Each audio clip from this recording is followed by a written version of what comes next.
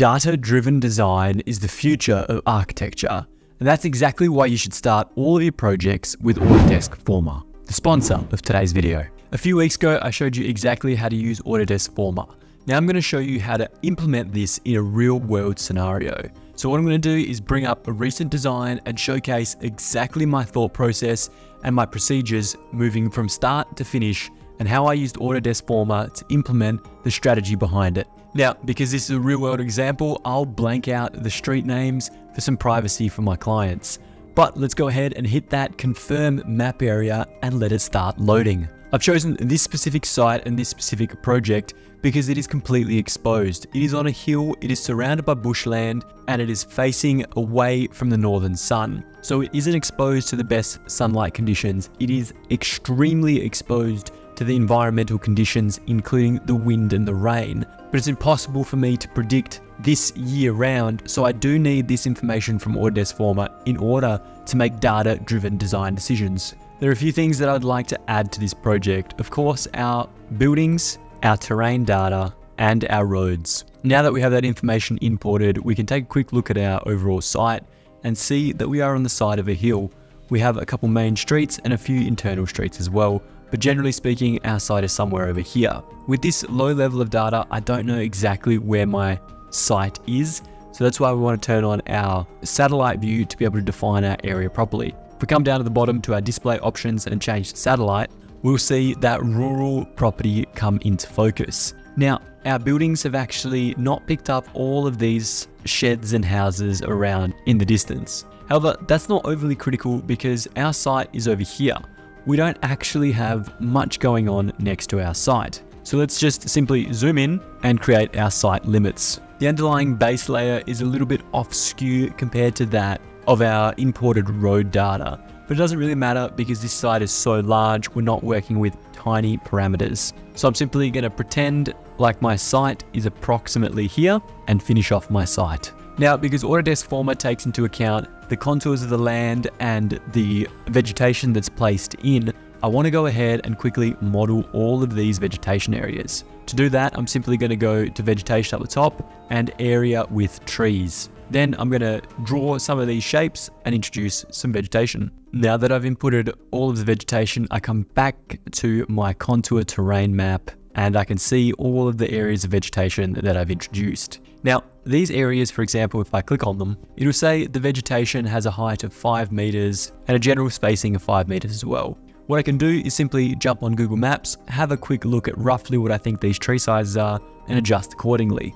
So that is the next step in my process. So by looking on Google Maps, I can have a quick look at these Australian native trees that are significantly higher than 5 meters. I'd say they're a good 10 meters for some of the smaller trees and up to 20 meters for some of the larger trees in the background. The spacing is very, very close together as well, so we don't really have a 5 meter canopy separation anywhere. It is definitely bushfire land, that is for sure. So now we'll jump back into Forma and update the vegetation height based on what we approximately think is correct. And there we go, within a few seconds, we have our site, we have our topography, and we have our dense vegetation around. Now this information starts to spark some ideas of in which way the design direction could go. However, these are all general assumptions based on experience. What I want to do is have data-driven design decisions, so that way I can actually inform my clients and improve the livability of the design at the end of the day. So considering the fact that all of this is relatively open,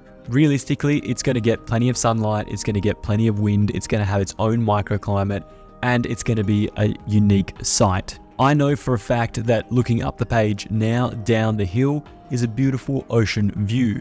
So we want to focus all of our outdoor living areas towards that direction. As you can see in the bottom right hand corner, north is to the right of the screen currently positioned. So in the southern hemisphere, we want all of our living quarters to be in the north and all of our sleeping quarters generally to be in the south. But we're facing west, we're facing in the complete opposite direction.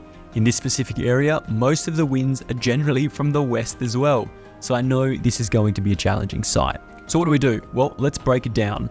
This site has 1,000,001 different variations and possibilities. But for me, I like to start with different scenarios of massing configurations. It doesn't matter how tall the massing is, it doesn't matter how wide it is. The general massing in itself will play a role to the end product. So let's start by introducing a small basic building. If we simply place an excessively long rectangle in the middle of the block, we can call this proposal 1. Then we can go ahead and duplicate that proposal, call this proposal 2, and then add an additional element into the design. So let's say we add an additional wing, creating an L-shaped massing. We can continue to duplicate this scenario and keep adding massing, changing, rotating, tweaking to provide us with a series of different combinations. Now we have 5 different design proposals in front of us: a very simple linear shape, an L-shaped configuration, a U-shaped configuration, a Z-shaped configuration, and of course, a H-shaped configuration. Now, I've used these generic shapes because each one of them has their own architectural justification behind them and considerations from experience. However, without doing some analysis on the site, I'm not entirely certain in which direction to proceed with one of these options. So what I want to do is go to proposal 1, for example, go to my 2D view and start with a wind analysis, because I know from this site in particular, the wind is coming most of the time directly from where the view is. So I need to account for that in my design. It is going to be one of the most important factors. So let's come across to our wind analysis. Let's select custom circle and hover directly over our site. Now we can run a detailed analysis which takes 30 to 90 minutes, and this will take into account all of the trees and all of the contours and everything in between. But generally speaking, I need to understand which of these configurations work best. So from a starting point, I can take a look at the single linear configuration and understand by the simple color scale representation at the bottom that there is a little bit of sitting area around the side, which makes it comfortable for most of the time. If I jump over to proposal 2 and repeat that process, I can see that that building is starting to shield some of the wind, which if we move to proposal 3, we'll once again see that change. In proposal 3, I'm starting to create a really nice courtyard that's preventing a lot of the northerlies and southerly winds coming into this space. However, at the same time, I could potentially be creating a small little vortex inside this space. I've created a great pocket for the outdoor entertaining area looking out towards the view, but I still haven't achieved much in the rear entertaining area looking back towards the native bushland. Proposal 4 in that scenario then addresses both elements, but it loses a little bit of that comfort in the U-shaped design we had. So now we're looking at proposal 5 in a H-shaped configuration, which by far provides the best results from a very quick analysis. Which means for me personally, I'll start with the H-shaped proposal and tweak and provide a couple extra alternatives until I'm comfortable. Now we have our original H shape that's been rotated to align with the actual site boundary itself. I've introduced a new Y shape, which is further evolving potentially from that original H shape. As we can see, we're opening up to that view, but we're creating multiple pockets around the home. Now this side obviously is not as well protected as the previous in the H shape, so potentially that Y shape may not be the winner. We also have this odd YZ shape that's a little bit of a combination in between, but it's attempting to mitigate those winds with one blade for a longer span rather than a shorter one. And finally, by messing with that configuration ever so slightly more, I can understand now that by introducing a small little return at the top of the property, I'm creating a perfect courtyard here. And at the same time, I'm creating a perfect courtyard at the rear. It gives me 2 ideal entertaining areas outside at any point of the day. For argument's sake, let's say we're happy with this design here. The first thing I want to do is start my wind analysis and let that run in the background. So let's just hit run detailed analysis so we can understand all of the contours and wind maps in greater detail later down the track. At the same time, what I want to understand is my sunlight hours and my sunlight potential hours. So what we want to do is start our analysis for sun hours and daylight potential. Of course, the winter is going to be the absolute worst, so June 21st is a winter solstice here in Australia, so I'll run my analysis on those dates. Now, in our comparison windows, we can have a deeper understanding of our daylight potential and our sunlight hours. On the left-hand side, we will see our sunlight hours, and on the right-hand side, we'll see our daylight potential. Obviously, this building is just floating. There's been no consideration into anything below, so we'll see some excessive shading and shadows. Nevertheless, it is going to allow us to understand a few things. First of all, if this was our living section here on the left comparison window, which is the right-hand longer wing, we would be actually getting the most of our sun.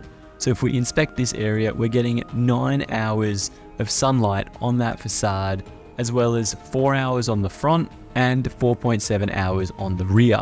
So overall, we're getting quality amount of sun in the heart of winter.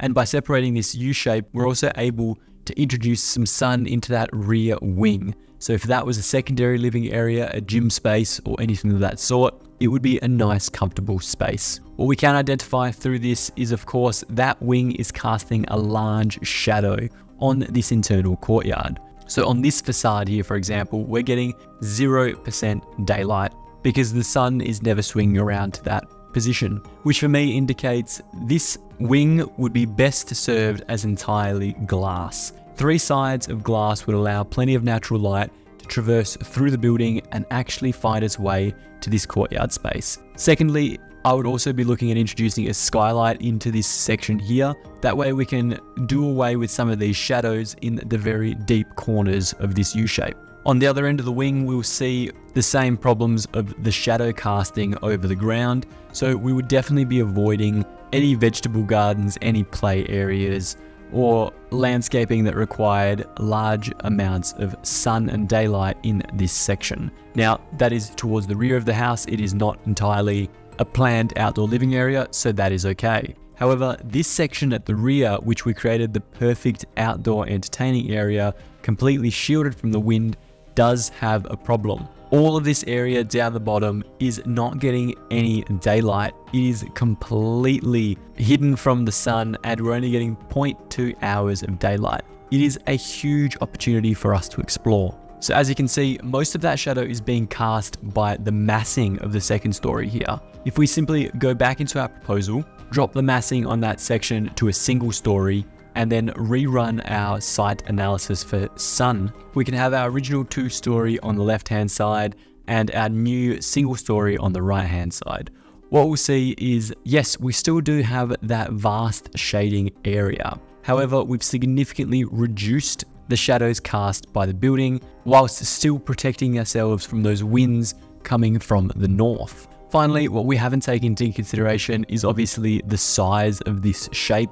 It is way too big for a standard dwelling. We have almost 1,500 square meters of gross floor area. So we need to scale that back down to a more appropriate size, utilizing this shape.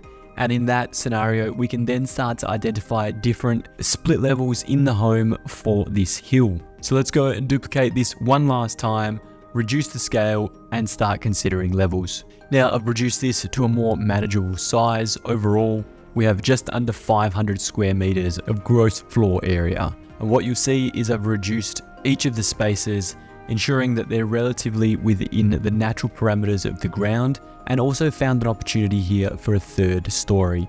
Now, this 3rd story could become the garage in itself, and then we could begin to identify different areas. For instance, this could actually be a double void. It doesn't necessarily have to have anything in it. It could just provide that natural light we're looking for into the backyard, whilst these spaces here could become our main living and residential areas. Now that I've gone ahead and identified the general layout and program of this design, I can actually start thinking about the design itself. Now that I've considered the program of the design, I can finalize by analyzing the rest of our information, like the full wind study and the microclimate, before exploring some additional extensions like the shadow study.